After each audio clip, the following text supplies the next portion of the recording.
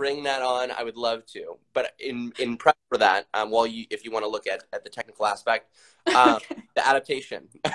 Mhm. I love Nat. Oh my gosh, he was so fun on set. By the way, just shout out to and the on-set culture of shooting Gatsby. That was a blast. To start off, so I knew that I wanted to do Gatsby for a long time.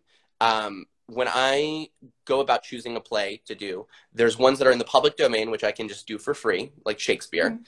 And there's ones that have a process to them. Like when I did Up in the Air by Jason Reitman, I had to go to Jason. Mhm. I had to go to the studio that made it. I had to go to the other writer and get yes from everyone, or at least a letter of a letter of Okay. non refusal or whatever. I don't know what it's called.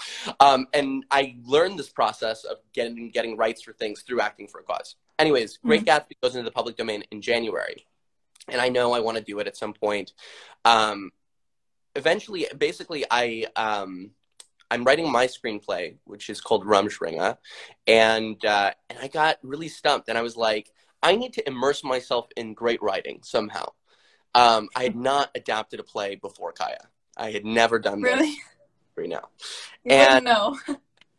I decided to start adapting it, and it's a slow process.